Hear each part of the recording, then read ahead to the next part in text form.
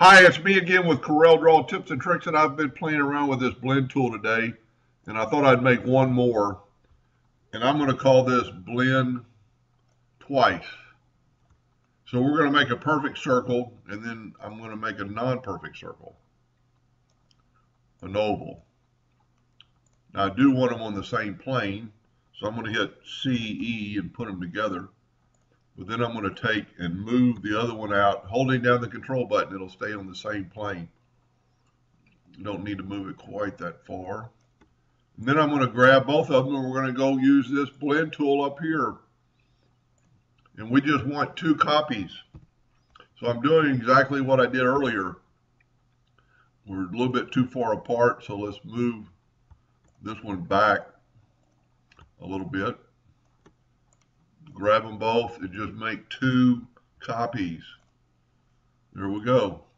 Now we're going to take and go to arrange and, well, I need to break the blend apart. And then we can grab it all and weld it. So we're doing the same thing. When we hit P and put it in the center of the page. This is exactly the same as in the first video, with the exception that now we have a different blend. So now I'm going to grab these two and I'm going to blend it, let's say 30 times. It's not going to look as good because it's in red as it would as it in black.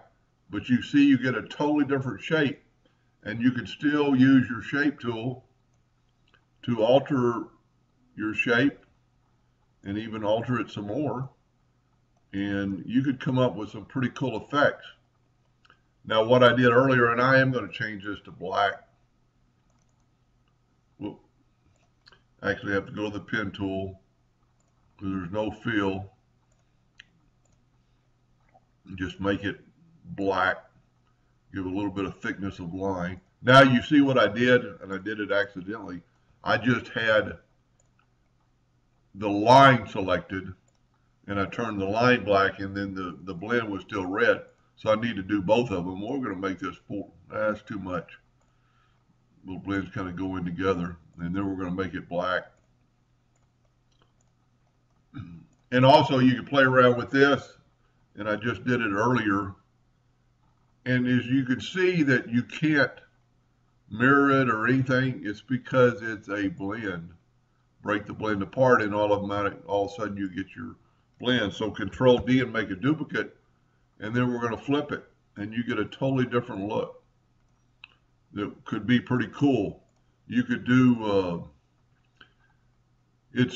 well, we made it really big. It's 16.2 inches large. So we're going to change our nut factor to 16.2. We're going to make a duplicate of it. We're going to mirror it, and then we're going to nudge it over. So you get a completely different look. Now this one's missing the internal line, so you'd have to make sure you do that. But these should be almost touching. So you could play around with this and do anything you want with it. Anyway, I hope that helped a little bit, and thank you for watching.